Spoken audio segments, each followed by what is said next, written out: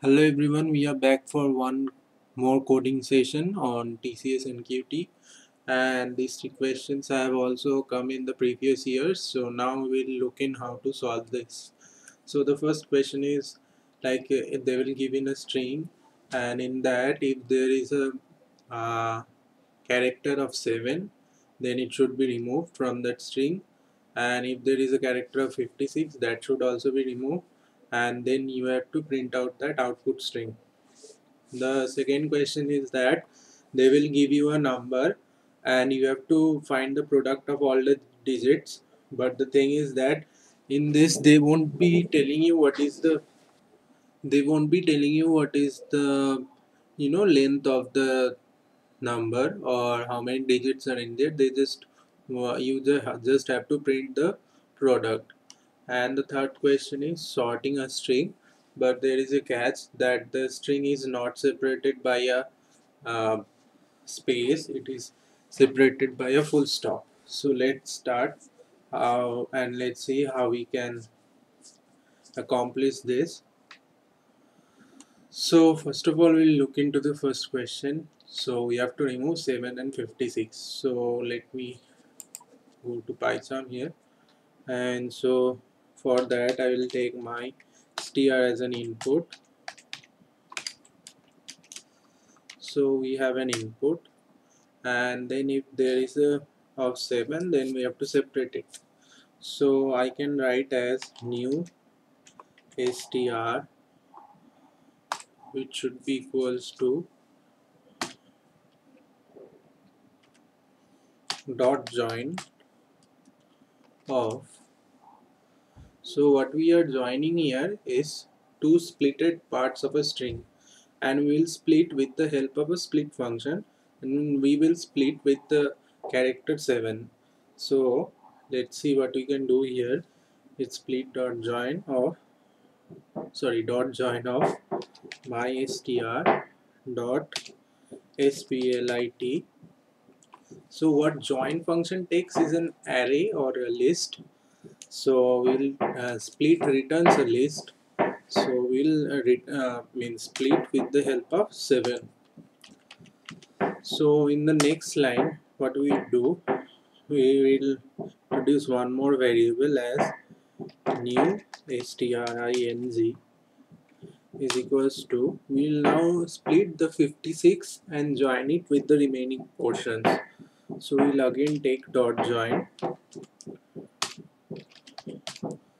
then we will take my str, sorry, we will not take now my str, we will take new str dot split split, and then we will pass 56, and finally we will just print out this new str, no, sorry, new string. So let's see if our code works here. So I have to give an input. So let's see if it can remove it. So see, from here GHIJK, it has removed 7, and in the second part it has removed 56. So the thing about Python is that you can use these built-up functions and methods to implement this, and you can also do it by the primitive methods like if and else. If string I is equals to 7, then remove it, or you can also use replace function, but I found this very easy, and I mean it would just take 4 sentences to complete, so that's pretty good. But the thing is that this only works in Python, it doesn't work in any other language, so you have to be well aware about it. So let's now move to the second question. So the second question asks, we have to find the product of all the digits. So let's start like this. So I will take num equals to input, and then what we'll do, we'll just make a list of it. We'll say as my list equals to, I'll use list comprehension here, is that for digit for digit in NUM.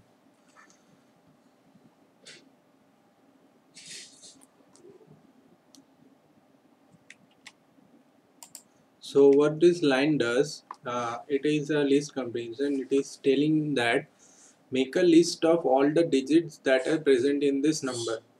But we know that in Python we take input as a string.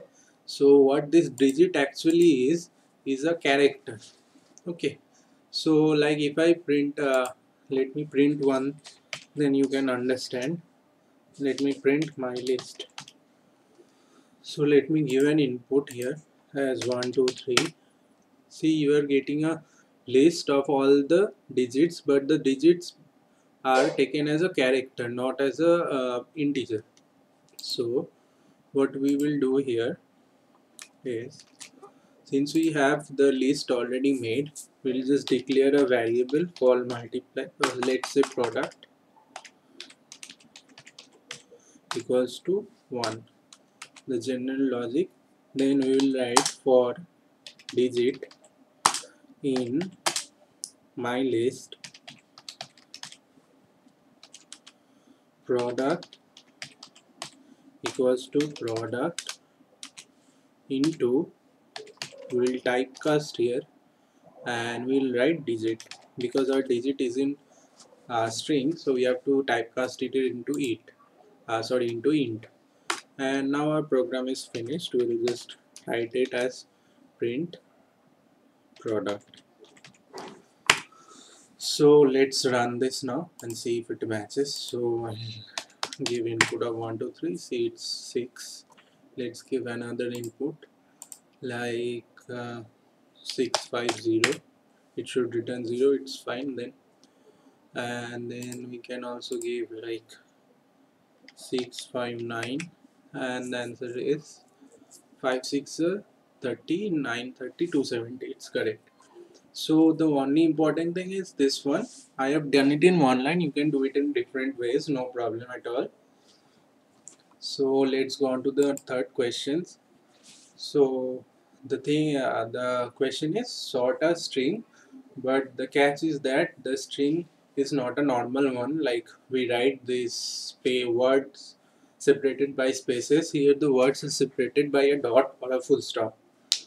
So let's see how we can do this. So let's first take as a mystr as an input.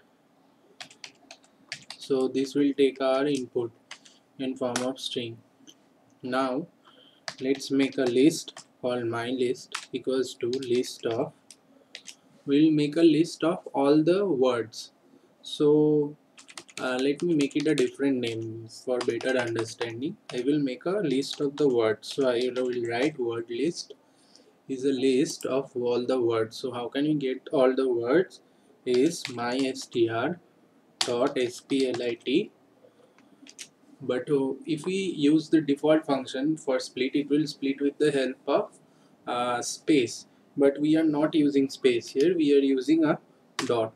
So let's now see if this works. So I'll use a print statement to make it understandable.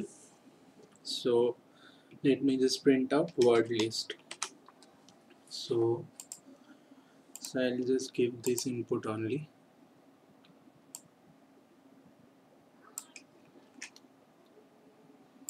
So let's give this as input, and see, this just returns the strings in the form of words, and these are separated with the help of this dot, so it is working. So now, just like a normal sort in Python, what we will use is method for list is word list dot sort.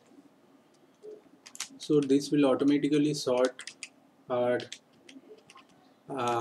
words, and then we have to make a new string. So I'll write new str equals, and again we'll use this dot join method.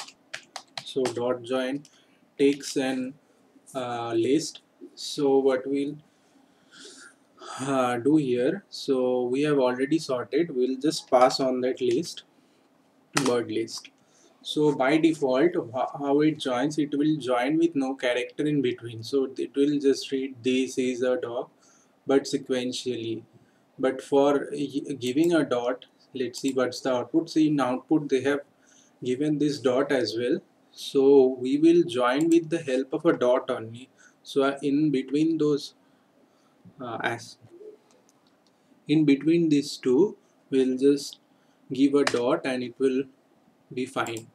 So now we'll just print out new str.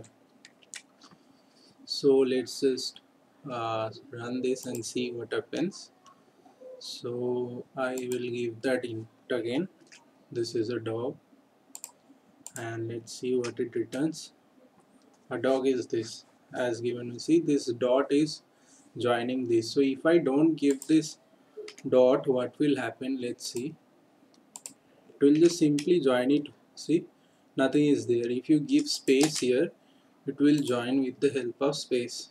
So another thing is that TCS can give the question in this form as well. They will tell you this is the input, but you have to sort in such a way that this dot is replaced by a space as well. Then you can do this. Or in this criteria they have asked it with dot, so we'll just use dot. You can see this is the output. So this finishes our discussion. I hope you like our video. If you did like it, subscribe and hit that like button. Thank you.